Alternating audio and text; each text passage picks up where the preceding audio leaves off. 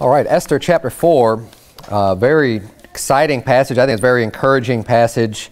We're going to jump right in to this. Starting in verse number 1, the Bible reads, "When Mordecai perceived all that was done, Mordecai rent his clothes and put on sackcloth with ashes and went out into the midst of the city and cried with a loud and bitter cry." So obviously we're picking up in the middle of the story. If you remember from last week, this is when wicked Haman went to King Ahasuerus and asked if he could have all the Jews killed. Basically, it stemmed from Mordecai not bowing down before Haman and not not reverencing him as the law said that he needed to do, was to bow down and do reverence unto Haman. He wouldn't do it, so that gets Haman really angry, really irritated, and then he finds out that he's not doing it because he's a Jew, and it kind of brings it broadens his scope of hatred against all the Jews, against all the people of God, to the point to where he just wants all of them to be exterminated. He wants to kill all of the Jews. So this is now where we pick up in chapter number 4, and he sends out this proclamation. He sends a post out all over the kingdom, everywhere the king has authority, which is essentially the whole known world there. It's this whole huge kingdom. And this is where we pick up in chapter 4 with Mordecai being really upset about this, understandably so, right? That now there's this, basically this command is just brought forth that him and all of his people are gonna lose their lives, right? Or that at least people are gonna be on the attack against them.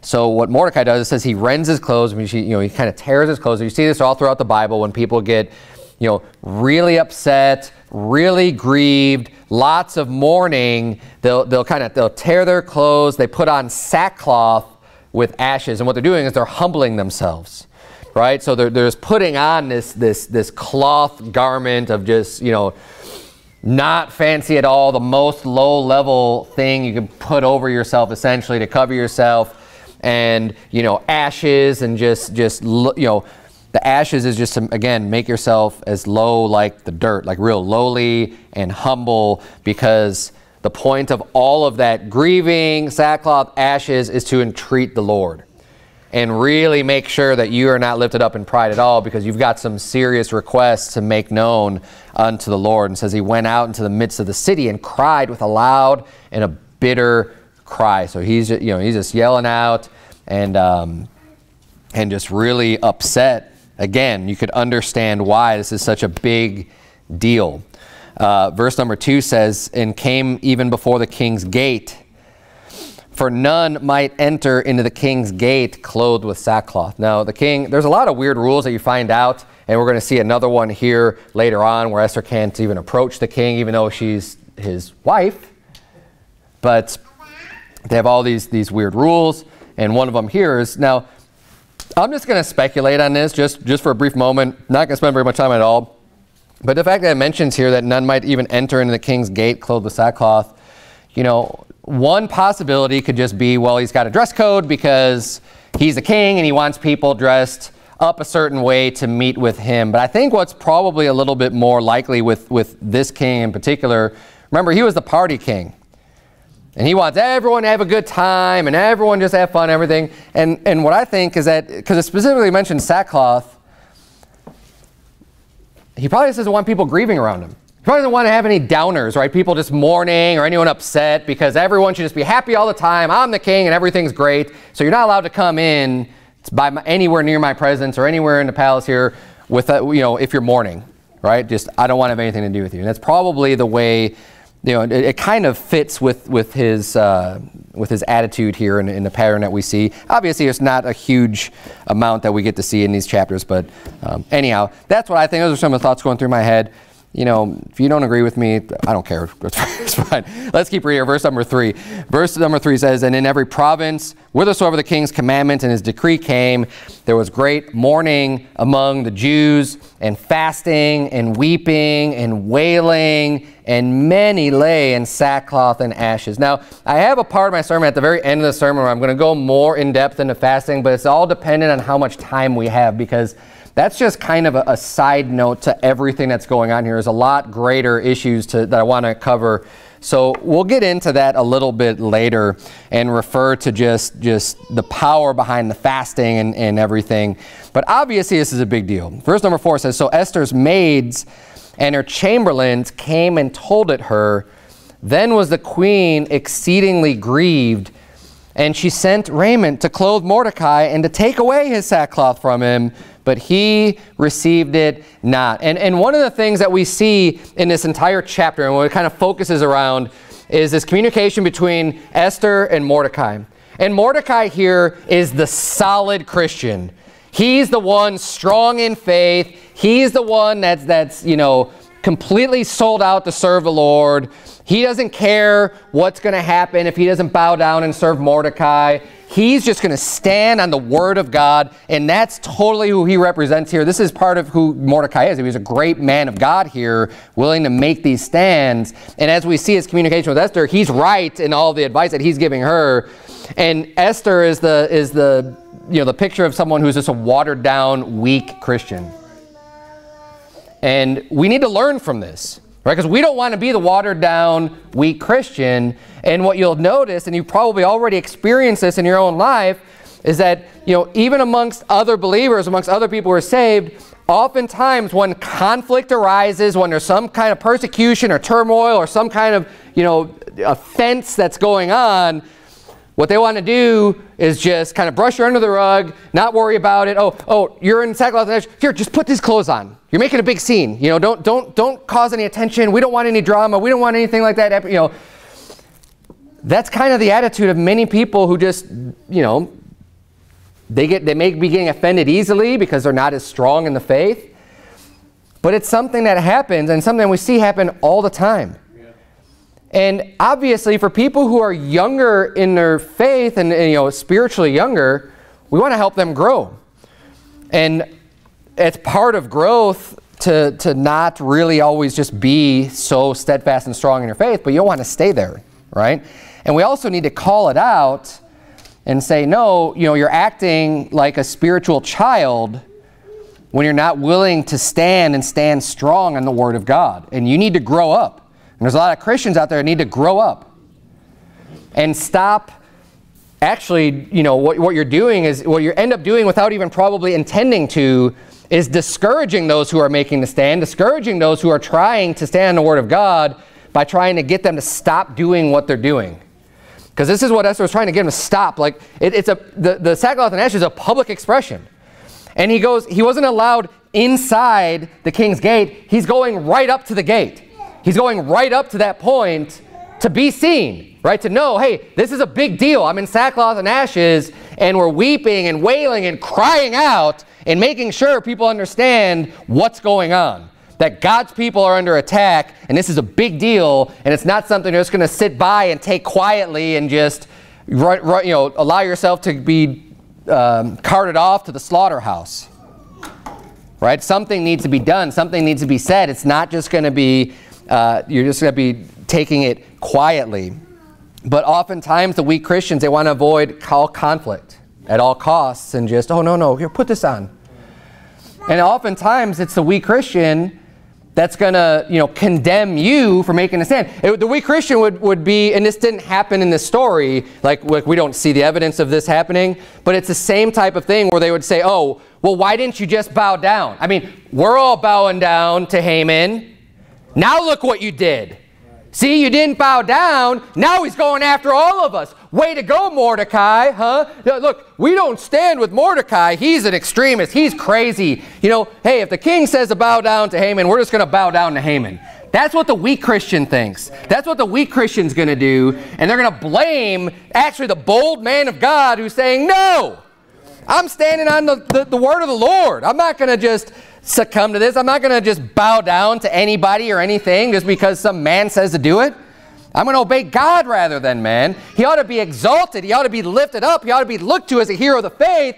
And instead the weak Christian is going to point him out as being, oh, he's a troublemaker. It's exactly what the children of Israel did to Moses. I mean, they were slaves. They're in bondage, right? And Moses he must feel all alone. God sent him Aaron to go help him out. And they're going before Pharaoh, saying, hey, let my people go. right? They're trying to bring redemption. They're trying to bring freedom to the people, to the children of Israel. And what happens in the short term is that Pharaoh starts starts persecuting and making their jobs harder. And then the people get all upset at Moses, at Aaron. Oh man, at least we used to be able to get our job done. Now they're just trying to make it much harder. What are you doing this for? It's like, we're trying to free you. I'm doing what God said to do. And ultimately that should end all questions. Well, why do you got to do that? Well, why do you got to preach against the Sodomites? Why do you got, the weak Christian's going to say, why do you got to do that? Now you're going to bring all this negative attention on Christian, and you're going to push people away from the faith. Yeah, Mordecai was really pushing people away because he wouldn't bow down to wicked Haman, satanic, devilish Haman. Oh, but yeah, now you look what you did. Look, he didn't bring that destruction on people. He didn't bring a threat on people. Wicked Haman is the one who's bringing the threat against people. Right. Don't put it's the same stupid mentality that people say, oh, well, if you don't vote for Trump, then you voted for Biden or you voted for Hillary. It's like, look, no, I didn't. No, I didn't. No, it's not the same thing at all.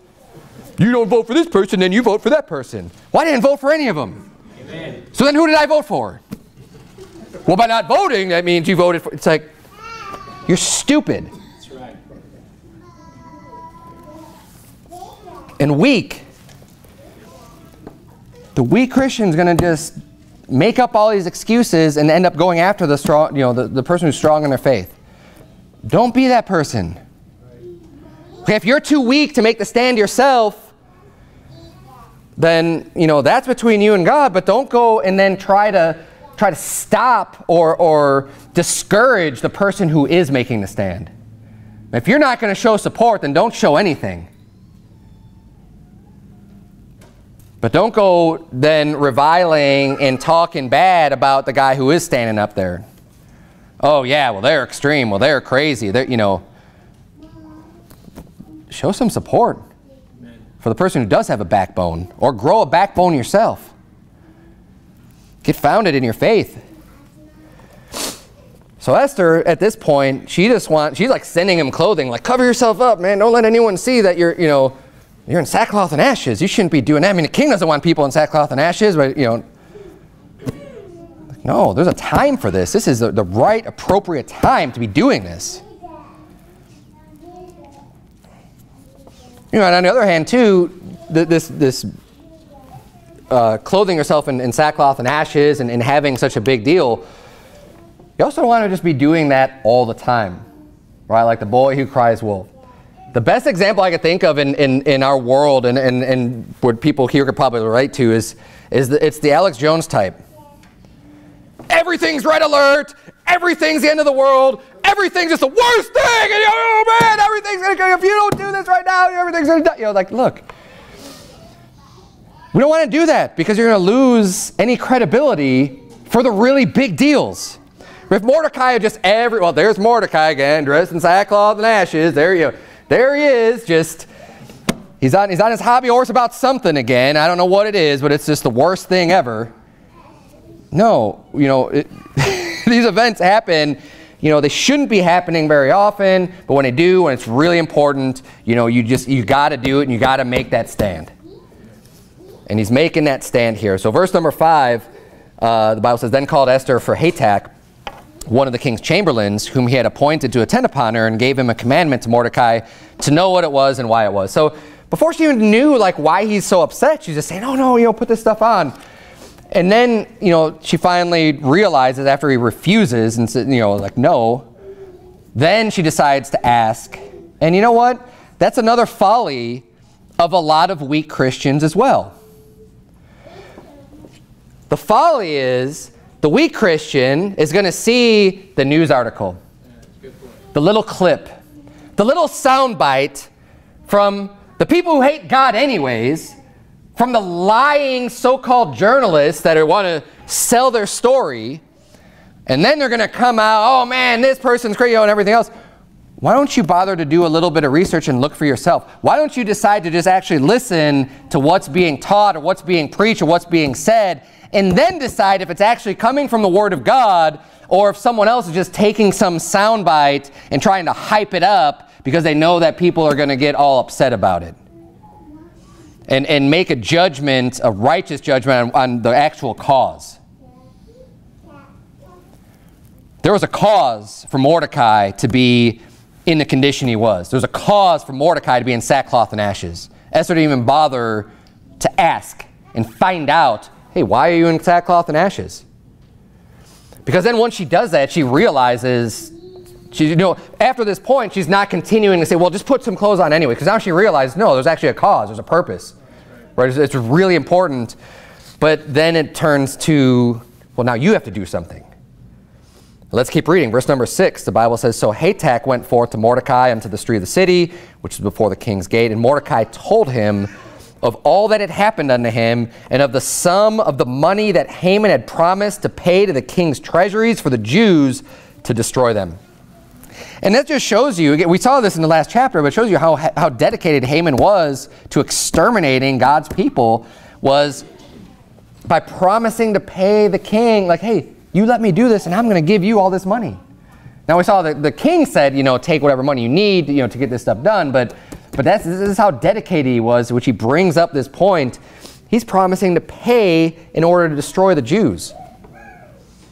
That's a lot of blinding wrath and anger. Now you might be able to say, oh yeah, but he wanted to receive the spoil from killing them. I don't think that's really what was motivating him here. And we'll see that a little bit later too. We get into further chapters, just the anger and wrath and hatred just burning inside of Haman. But let's continue on here. So this is, he explains, what's going on, why he's so upset. Verse number 8, also he gave him the copy of the writing of the decree that was given at Shushan to destroy them. So he actually gives them an evidence too, saying, look, I'm not just making this up. Like, here you go. Here's the facts. He's backing up his claims, which, by the way, is what we ought to be able to do too. You're going to make a big deal about something, make a big thing about something, back it up. Have the facts, have the evidence, and be like, here it is. This isn't just, you don't want to go off half-cocked. You don't want to go off not knowing the whole story. You want to know, look, I saw it for myself. I'm not just listening to gossip and rumors. Here it is. Here's a copy of the decree that was sent out and signed with the stamp and seal of King Ahasuerus. It says, also he gave him the copy of the writing, verse 8, of the decree that was given to Shushan to destroy them, to show it unto Esther, and to declare it unto her, and to charge her that she should go in unto the king to make supplication unto him and to make request before him for her people. So now he gives her the writing, he gives her the decree, and says, you know what? When he says it charges her, he's giving her a command or an order, saying, look, now you need to go into the king and treat him. Plead for us. Plead for your people. That's right. You're in a position now. You have the king's ear. Go in and try to make sense of this and talk to him. And, she was the one, remember, she was the one that was chosen out of all these other virgins that were brought in, from the land to be his wife. And he chose her. If anyone has influence, you know what? Esther should have that influence. Verse number 9 says, and Hatak came and told Esther the words of Mordecai. Again, Esther spake unto Hatak and gave him commandment unto Mordecai. All the king's servants and the people of the king's provinces do know that whosoever, whether man or woman, shall come unto the king into the inner court, who is not called, there is one law of his to put him to death, except such to whom the king shall hold out the golden scepter that he may live. But I have not been called to come in unto the king these 30 days. And, I don't want to get too far off on that rabbit trail. I mentioned this before. It's kind of a weird marriage. Like, you haven't been called into the presence of your husband for the past 30 days. That's kind of weird in and of itself. But we know he had all these concubines and everything else. So in light of that, obviously the whole situation's weird, but it just seems kind of strange. But it's also strange it's his own wife. And she just has no access to be able to go and see him. But there is that caveat here. I mean, and that's how serious is that too? Like, you just come into the king's presence and like you're just gonna be put to death unless he gives you a pardon on the spot. Like, that's a pretty crazy, I mean, can you imagine that? Like in any modern government now? Well, if you just enter the presence of this king, you're going to die.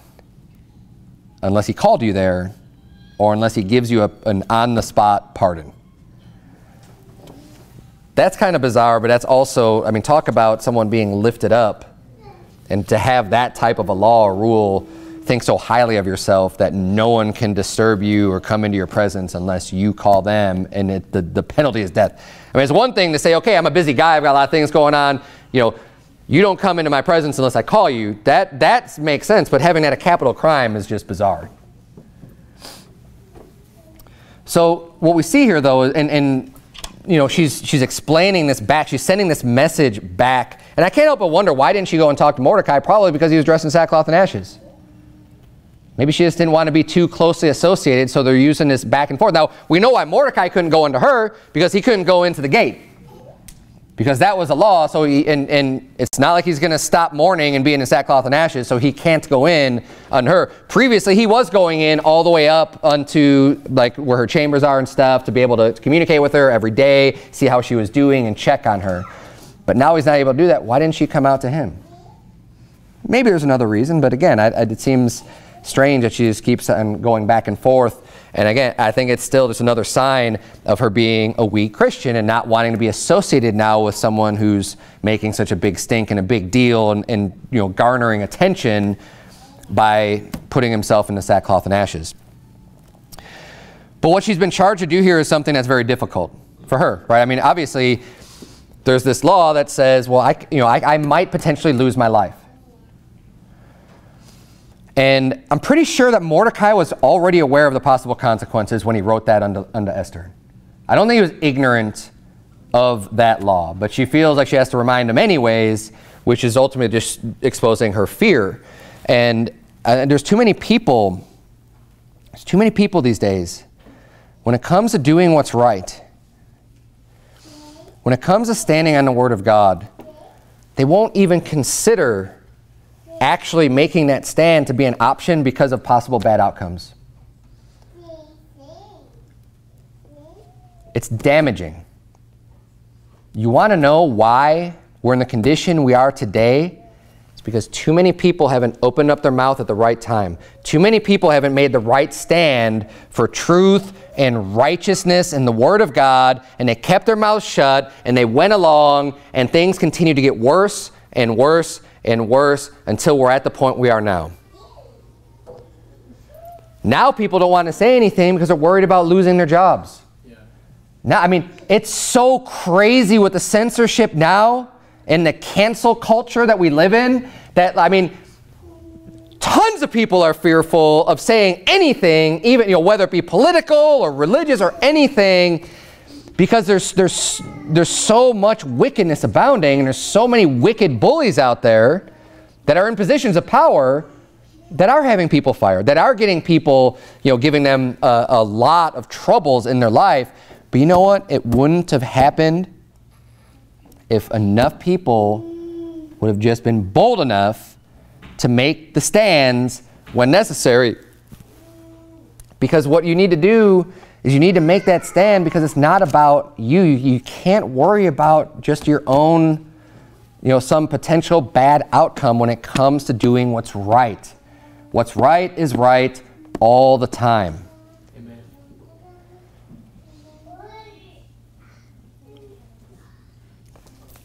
If more people weren't afraid of losing their jobs, I mean, they're not going to fire everyone, and if they did, then there's going to be more people looking for work.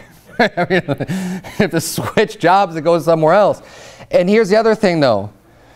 You're still not alone. There's tons of people out there that believe, but they're too afraid to say anything. They're too afraid to do anything, but they're not going to have as much of a problem with someone who does stand. And you know what? By making the stand, you can embolden other people to make a stand also.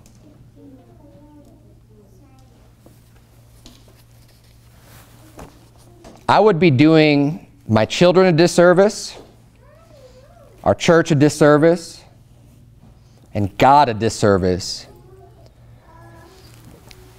if I didn't make the stand that I've made that have made me lose my job, and the statements and other things that have come up, everybody would be ill-affected. You say, well, how can you be doing your children a disservice? Wouldn't you be, you know, backing down or not making those stands to help them? No, because in the end, it's not going to help them. Because when they grow up, their world's going to be that much worse by me not making the stand.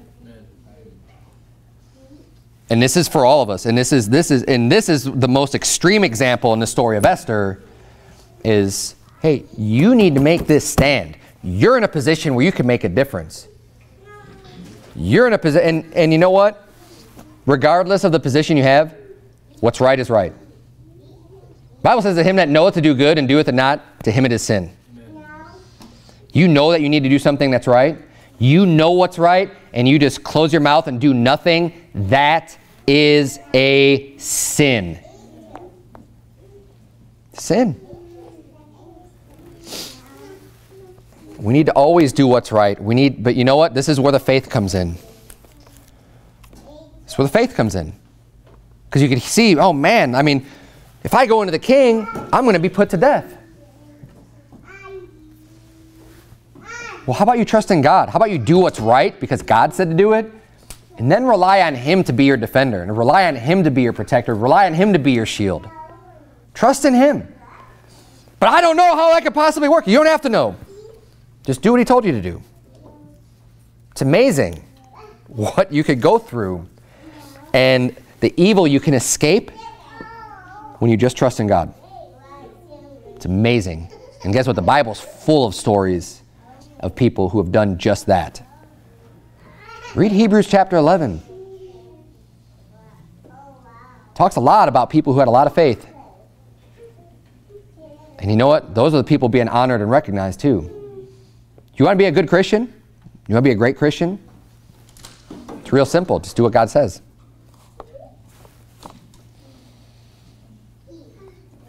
But that also means do what God says even when you're afraid. Even when there may be consequences. Even when there may be consequences, you don't want to face that. I don't want to deal with that. You do it anyways.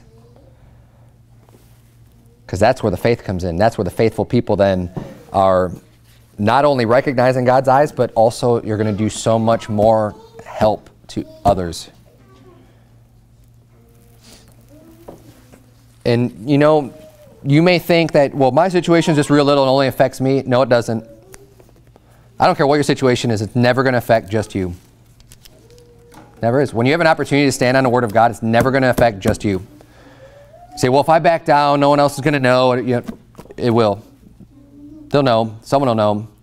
Your kids will know. Your friends will know. Some coworker will know. Your boss will know. Whoever. Someone else is going to know.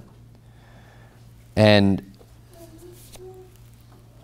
it's going to have a bad impact overall by doing that. And as we mentioned already, it's sin. Let's keep reading here in Esther chapter 4. So Mordecai is telling Esther, you know what? You need to go and confront the king and tell him about this. And she's responding going, well, I don't want to be put to death, essentially. He's got this commandment. So verse 12 says, and they told to Mordecai Esther's words. Then Mordecai commanded to Esther, think not with thyself that thou shalt escape in the king's house more than all the Jews. So he's putting it all in perspective for her and say, you know, I know you're afraid of losing your life, but what makes you think that when a decree has gone forth and all the Jews are being killed, that you're going to escape? You think that you're going to be the only one left alone and everyone else is going to be put to death and they're going to spare you? You better think again, sister. And he goes further. He says in verse 14, for if thou altogether holdest thy peace at this time, he's saying if you just keep quiet about this and you don't do anything about this, he says, then shall their enlargement and deliverance arise to the Jews from another place. Mordecai is confident and has faith in the Lord, knowing that, you know what, God will deliver us. God will save us. And you're the one that can do it. And you know what, if you don't do it, someone else will. God will save us no matter what. God will make sure that this goes. Mordecai is a faithful Christian. He is a faithful man. He's a faithful man of God. He knows it's going to happen. He has confidence, and rightfully so. But you know what else he adds to that then? Says, you know what? If you keep quiet, God's going to deliver us. I know that. But thou and thy father's house shall be destroyed. So you know what? If you turn your back on God now, if you don't take this opportunity to have the chance to be the one used as a deliverer of the people of God, then your house is going to be destroyed. Because the burden is on you to do it. If you forsake that burden, God will find someone else to fill the spot. But you know what? You're going to be destroyed.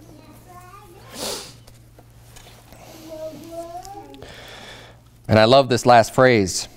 And who knoweth whether thou art come to the kingdom for such a time as this? Who knows? Maybe, Esther, maybe the entire reason why you've gotten to this point in your life is for this time right now.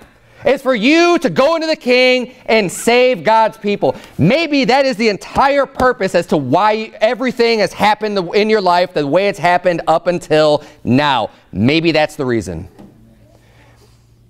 And you know, there's a lot of things that happen in people's lives and you don't understand. A lot of bad things happen. A lot of tragedies happen.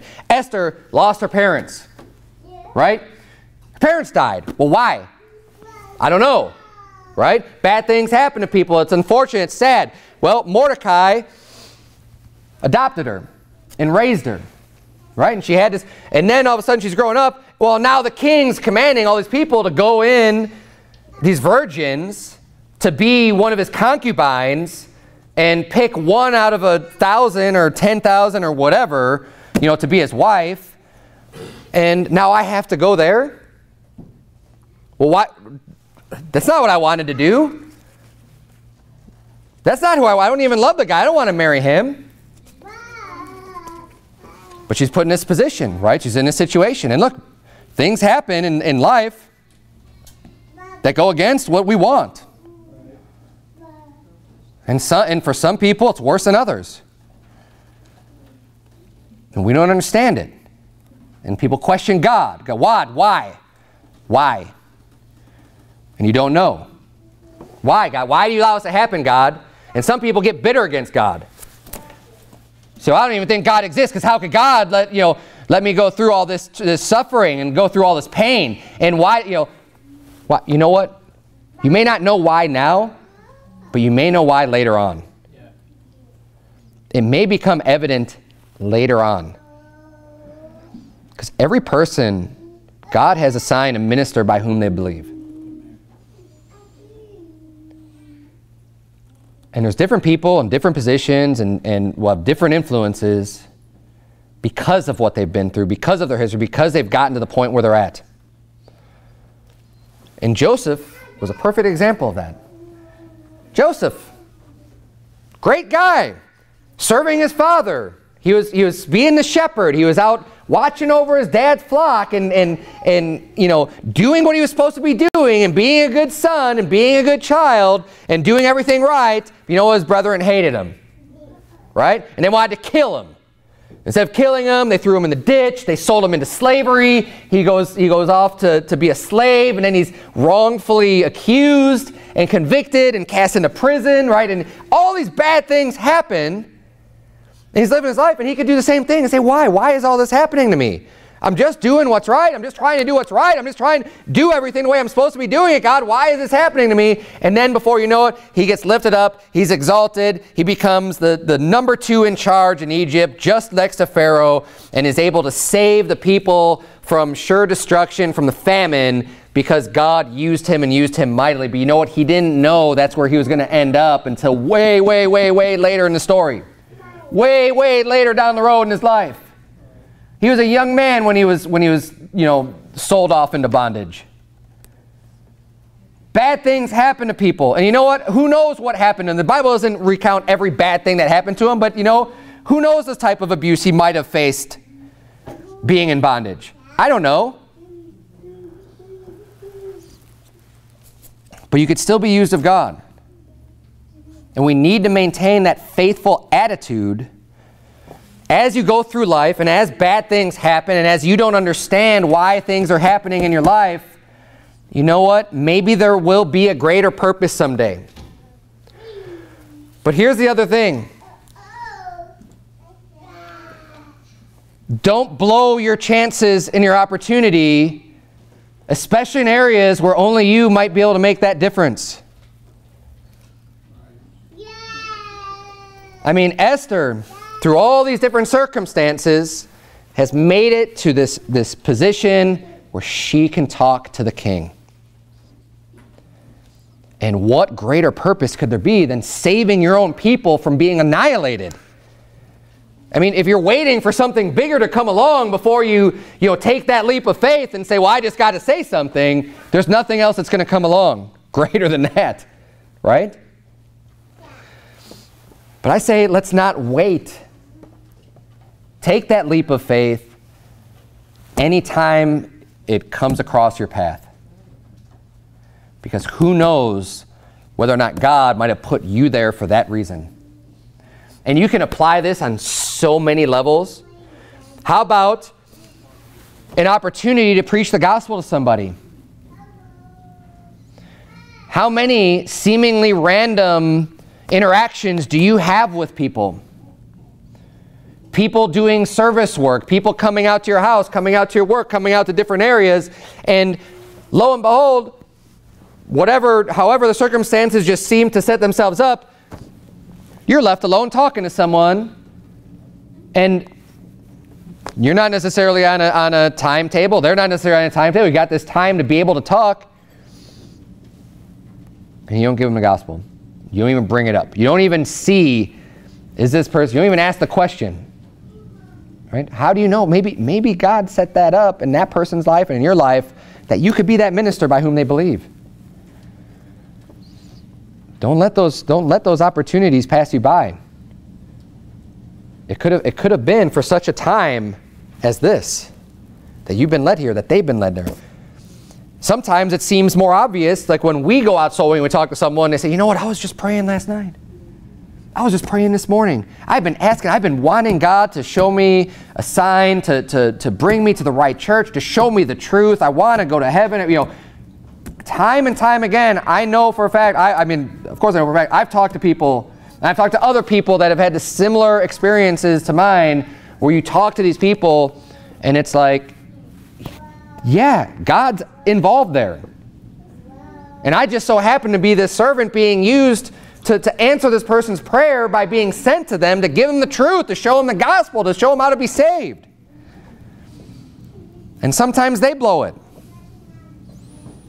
I mean, maybe we're brought here for such a time as this. But we want to make sure that we're not the ones that blow it. Don't blow those opportunities. Don't let them pass you by. Or maybe something even more similar to this, when confronted with the decision, there's always a crossroads. You're always going to cut, there's points in your life that you're going to look back on. And usually when they happen, you're going to start to feel like this is kind of important. What should I do here? Yeah.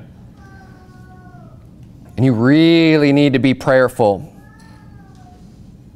and rely on your faith and take a step back.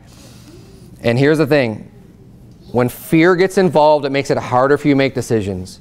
Decisions made for yourself always seem to be harder than decisions made for other people.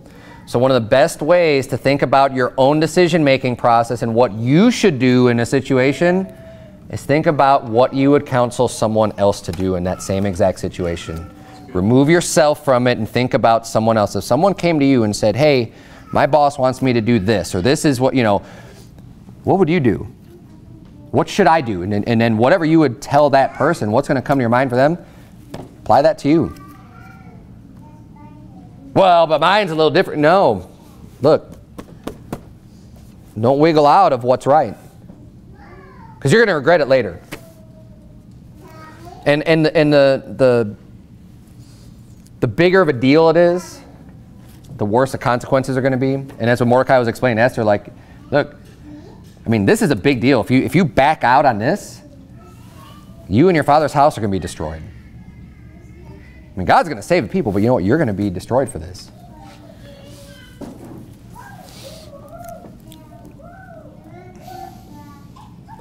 Who knoweth whether thou art come to the kingdom for such a time as this? Don't ever forget that in your life when you go through different things. You don't know. And he's not saying that it's 100% for sure, but he's saying, who knows? Maybe this is exactly why you're here. Because it is a biblical concept that God can direct our paths, and especially when you're living righteously and doing what's right, God will direct your paths. And you're listening to Him, and you know what? You got to walk by faith and not by sight, and understand that I'm letting God direct my path. So if this is the path that He's leading me on, then I'm just going to keep going and not back down. Especially because you're afraid. Afraid of family, afraid of friends, afraid of losing your job, afraid of, losing your life. I mean, losing your life. I've never had to face that threat. I can't imagine what it's like. I don't know. But it's a much weightier matter to consider than, losing your job. But you know what? That doesn't change doing what's right. Doesn't change it. Doesn't change it. We do what's right because we're trusting in the Lord, and if God said to do what's right, then we're going to do what's right. And if God wants us to continue doing what's right and keep us around, then He's going to have to figure out a way that we can keep doing what's right. How about Daniel in the lion's den? How about that story? Government made it illegal to pray to anyone unless you go to the king first. What did Daniel do? He kept praying the way that he always did, because he doesn't have to go and seek man first and have some other mediator between God and man other than Jesus Christ. So he continues to pray. Yeah, but he's going to be thrown into being put to death and thrown in the lion's den. We do it anyways. And you know what? That faith in God is what saved him. And I mean, think of all the ramifications of that one event. If he would have just said, well, God will understand. I'll write my petition to pray, so that way I'm not going to break any of the king's laws. And no. If he did that and folded and buckled, how much worse would those wicked men who were just trying to attack that man of God anyways, what else are they going to do? We know that the children of the devil are implacable and unmerciful, and they're going to keep on furthering and furthering and furthering. So you think you're backing down, oh, well, we'll just let him have this right now. No, they're going to keep pushing farther and farther and farther and make it worse and worse and worse. And to the point where your resistance isn't going to mean much of anything anyways. But at that point, it's like the tides had turned, because these people were after him, and then all of a sudden, God delivers them. And then what does the king do? He turns it around on the children of the devil, and they end up getting cast into that same lion's den, and they get destroyed, and they get devoured, and they fell into their own snare and into their own trap. And it was recompensed unto them. But Daniel had to stay strong and not faint and not back down and not get scared. All throughout the scripture you find the examples. This is just one more. And don't think, who am I? I'm a nobody. Esther could have said the same thing. Who am I? What's my background? My parents were dead. I'm adopted. I don't, who am I? You're someone that in the right position can have huge influence and huge power and do great things for God. And that's all of you here today. Because it's not about who you are. It's not. It's not about who Esther is. It's not about who Daniel is. It's not about who Moses is. It's about who God is, and anyone who's willing to yield themselves for that purpose, to demonstrate and to show that. And we need to have it settled in our hearts that we're going to do right no matter what. Look at verse number 15. The Bible says, then Esther bade them return Mordecai this answer. Go, gather together all the Jews that are present in Shushan, and fast ye for me. And neither eat nor drink 3 days, night or day. I also and my maidens will fast likewise. And so will I go in unto the king, which is not according to the law. And if I perish, I perish. So Mordecai went his way and did according to all that Esther had commanded him. Mordecai did a really good job of instructing, charging, and convincing Esther to grow a little bit spiritually. She needed that encouragement. She needed that support. She wasn't as far along as she needed to be, but you know what? Mordecai helped her. Did he coddle her? No. He told her the truth. He also didn't turn his back on her either. He didn't say, well, forget you, but he told her what she needed to hear. Shows how much he loved her. And this is, you know, this is why I love the IFB churches that love people enough to tell them what they need to hear. People that need to grow, people that need to learn more, people that need to continue on their path. Look, you're not enemies. If you're enemies, then we wouldn't, then you know, the person preaching isn't going to teach you all the things you need to know. He's not saying this is easy. I know that's what the king's commandment is. I know you might be put to death, but this is what's right, and you might have been brought to this purpose, you know, this time and place for this purpose. And she finally says, you know what? I'm going to go. If I die, I die. If I perish, I perish. I'm just going to do it. And we need to get to that point in our life where we could just have that mindset of, I'm going to do what's right, and if I perish, I perish. And she asks him here, and then verse 17 says, so Mordecai went his way and did according to all that Esther had commanded him. So he's saying, yeah, that's reasonable. Of course, we'll fast for you. We'll support you. We'll pray for you. And he convinces her to go and do it. And this is a serious fast too. And when you study the Bible, I'm not going to get too far into this. I'm going to let it go. I'm not going to preach another hour sermon tonight. But the Bible, you know, when she says fast for me, and you look at the fasts in the Bible, there's a couple times where like Moses and Jesus fasted, you know, for 30 days and 30 nights. This fast, now Jesus, I don't think that he was necessarily without water, because it says that when he was done fasting, he was hungry, right? And if you go without food and water, the first thing you're going to be is thirsty, and then you're going to be hungry, because you need water more than you need food. And you need water more quickly, right? You could go without food for a long time, and some of us could go without food for a really long time because we've got extra reserves. But you can only go without water for so long, right? So, you know, when Jesus fasted in the desert for 30 days, he probably had some water during that fast. And Moses was probably without food and water, but he was sustained by God for that length of time. But even just, I mean, going 3 days without drinking water, that's a long time. This is a serious fast, and it's a big deal. And throughout the Bible, you know, if you're a lot of Christians have the question on fasting. It's really not complicated at all. You could look back at the examples of people who have fasted throughout Scripture. You see David fasted for his newborn son after he had committed adultery, and you know, fasting that God would change his mind, that he'd repent, that he would spare the child's life.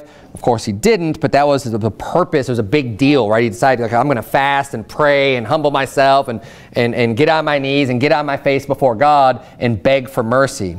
Jehoshaphat fasted also for a battle. It was a great battle. They're outnumbered, so he's going to proclaim a fast and you know, not eat and not drink.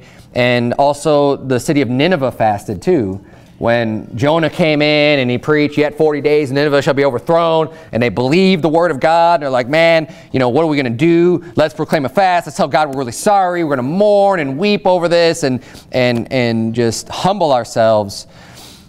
And all of those examples are very significant problems, right? Very big deal that they turn to the, you know, this fasting and humbling themselves.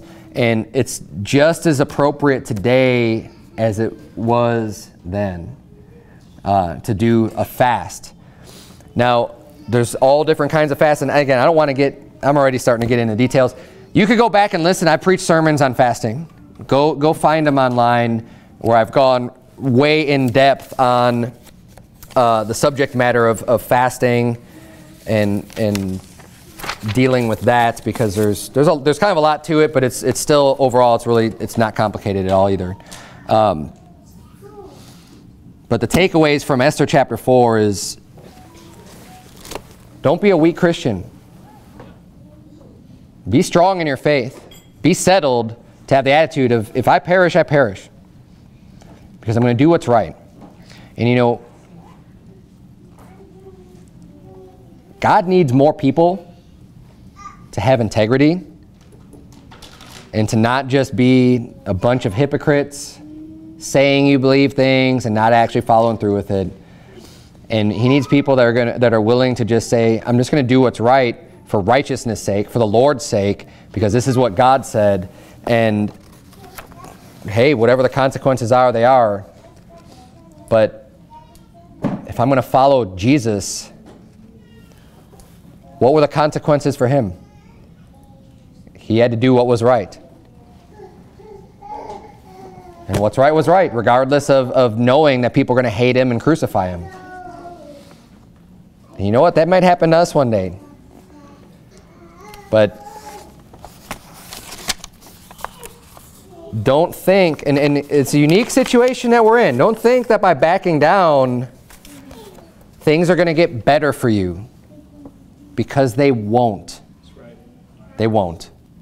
So when you get confronted in that crossroads of either backing down or standing firm on the Word of God, if you choose to back down, I'm not saying you're going to be destroyed like what could have happened to Esther, but I am saying that you will regret that decision, and you will not, and things will turn out worse for you as a result of not making that stand. In whatever way that plays out specifically in each situation,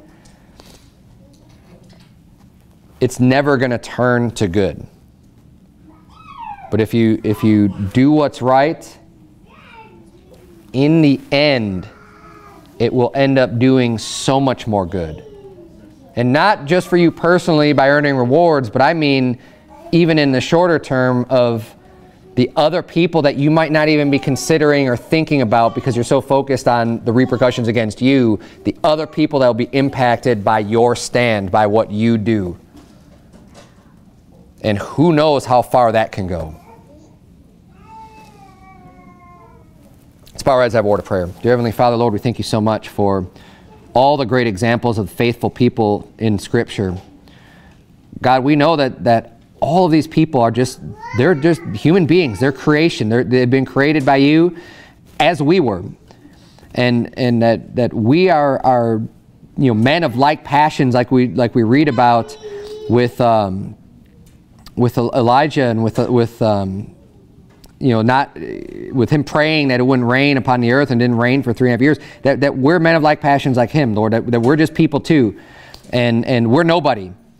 But you've used a lot of nobodies in the past to do great things. And I pray that you would please just help us to be strong in our faith and to be bold and to make the stands that are necessary, Lord. And that you would just help us and guide us and lead us.